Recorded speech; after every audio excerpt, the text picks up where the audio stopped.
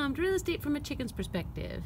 Siri, as a buyer, you're a little bit concerned about hearing about increases in interest rates because that impacts your buying power. What square footage can you buy for the same price point? So, how do you translate that as you watch the interest rates increase? Basically, if you have a rule of thumb that for every 1/4% increase in the interest rates, then it's about $61 more per month on the principal and interest. So keep that in mind. It's definitely not catastrophic. You still want to take your time to find the right home, but be diligent, stay the course, and I see you're off to your first open house of the day. So we'll see you next time on Real Estate from a Chicken's Perspective. Have a great day.